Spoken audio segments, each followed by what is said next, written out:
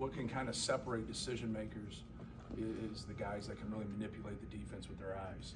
And he's one of the few guys in college that can do that. Just knows where people are on the court. Obviously, it helps when you have a great center like Zach and you have a lot of skill around him. And then Fletcher is very confident. Really looking. Other night they just played Zach one-on-one and they stayed with shooters, and sometimes you just don't get as many looks, but just try to talk to him about being aggressive, looking for his, taking when it's there, but also using his dribble some. But yeah, both those guys are confident, and you just got to kind of stick with it. When you kind of work through things, and obviously playing, Marquette, West Virginia, and now, playing Gonzaga, you can kind of see it with them, that they believe in themselves, and you just need to keep getting experiences and getting better. Matt, why was your half-court defense so effective? We tried to just, put Zach on the other big and just clog it up. It's really it's kind of our version of a zone. When we don't guard somebody, and there's some risk involved. There's a lot of risk involved. You kind of see that when Ben Gregg came in and made a couple shots there at the end. Hickman makes a couple shots because we run and try to double sometimes. Maybe it's not traditional, but after you watch Drew and how effective he is and how good he is, you got to do something. You got to do something. You just can't sit there and watch him wheel and deal. And when we did it, I thought Drew made some passes that he doesn't normally make driving.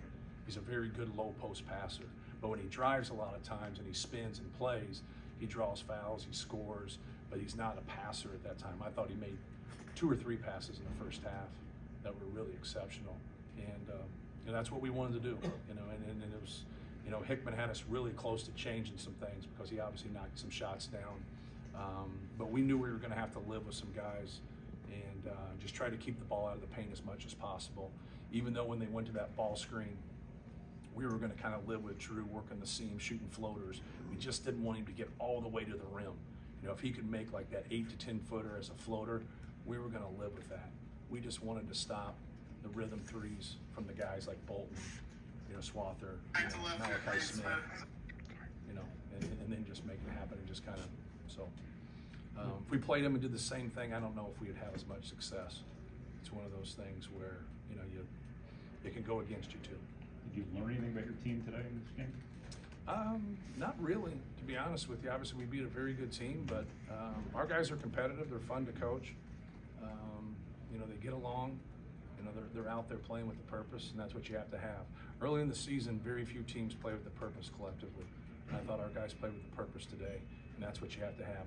Everybody, when it gets to January and February, smells it and understands what it's about because you go through your struggles, you go through your losses, you get it figured out, or if you just get beat and go home then. But the good teams get it figured out, but not everybody gets it figured out early.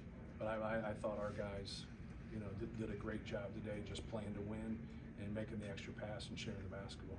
I'd like to ask Zach, where are you collectively better defensively, do you think, or different?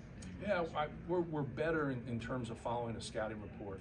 So if we scheme something a little bit different like we did today, they stick with it and follow it and then help each other.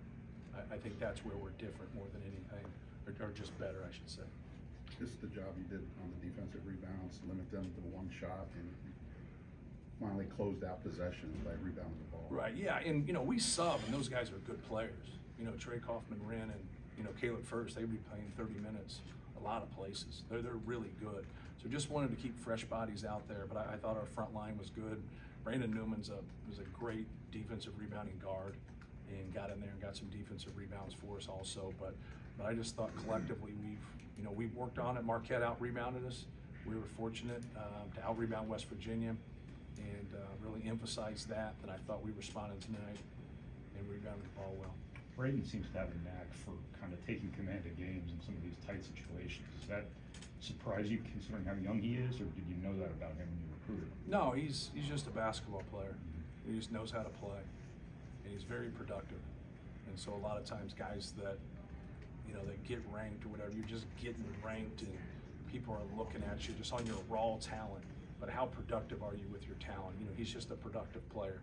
He can make an open shot, but if you take it away from him, he'll distribute the basketball more. You know, he had 20 against Marquette. They turned around, I think he had 4 or 5 in our last game. And so it really doesn't matter. You know, he kind of takes what the defense gives him. He can get to the rim. You know, he can make plays. He can score. But, you know, he's just a productive player. Coach, We'll go one more, last one here. To have double-digit leads both last night and tonight, and not being able to, or not having the tides turn and have the lead cut down to 2-3 positions, what does that say about the resiliency and the resolve of your team so far? Well, I thought last night, you know, when they cut it to 4, you know, you as a coach, you're right there. You know, you're going to call it, use a timeout or what, you know. Sometimes timeouts can help you, and sometimes timeouts, you know, they can change defenses. Different things can happen. The momentum can switch. It's not always call a timeout and you fix it, right? You think you do sometimes as a coach, but it can be misleading. I thought our guys just, against West Virginia, when they cut it to 4, made, you know, 2-3 plays in a row, and it just pushed it back to that 3, 4, 5 possessions, whatever it might have pushed to on that run that we had. And then tonight, we just kind of kept, you know, pushing that lead out and just kind of sticking, you know, to our game plan. But yeah, we've been able to, you know, be resilient and just hang in there and build on things. I also think our guys have been pretty fresh too. You know, last night I think nobody got over 25 minutes on our team, 26 minutes, something around there. And so they didn't have to play 30, 32 minutes last night. And then tonight, a couple guys did have to do that. So I thought our bench did a good job. Thank you, guys. Thank you.